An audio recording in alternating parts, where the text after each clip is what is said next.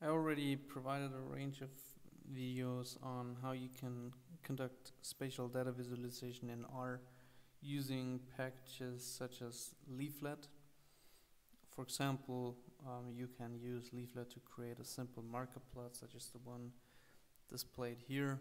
I also showed how you can create heat maps using Leaflet, how you can use packages such as deckgl or WebGlobe. I showed a range of packages that can be used for creating all sorts of map-based plots. One critical step is, however, always to conduct the geocoding process. So in most cases you will have a data set in the beginning that contains location names, and those location names will have the form of strings. But what you really need are the latitude and longitude coordinates. So all these packages I demonstrated, they will all need as input the latitude and longitude coordinates of your spatial data points. So in order to obtain those, I already showed two possible approaches using the OpenStreetMap API.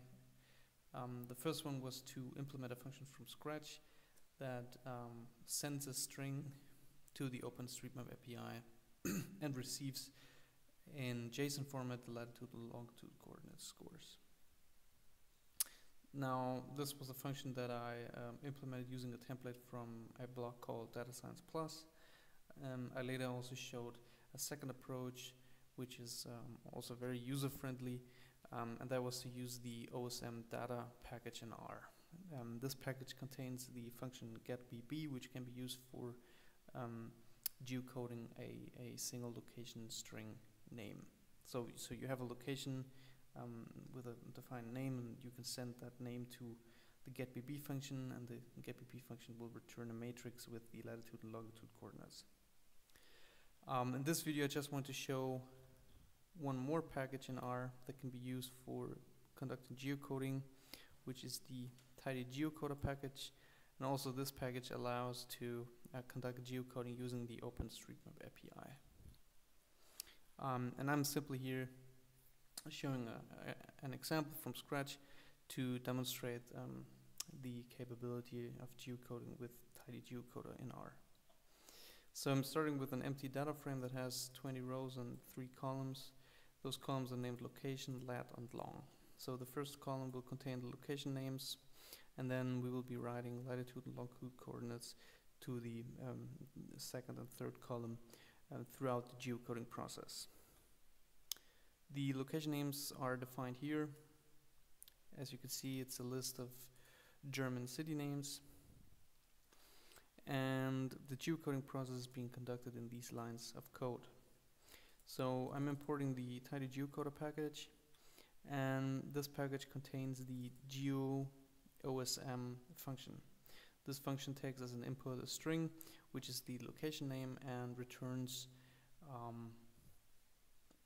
a table that contains the longitude and latitude coordinates. So I need to iterate through my data frame row by row to basically walk through all of my location names, and one by one I convert those into latitude and longitude scores. I'm then storing those latitude and longitude scores in my data frame within the respective cell of the latitude or longitude column.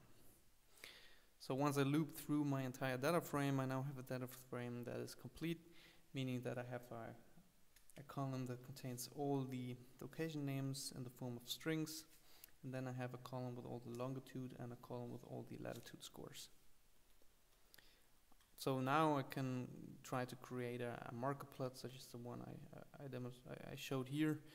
In this case I'm using Leaflet, so I'm importing Leaflet, and yeah, in these lines of code I'm creating the markup plot. This is also something I already showed in a previous video.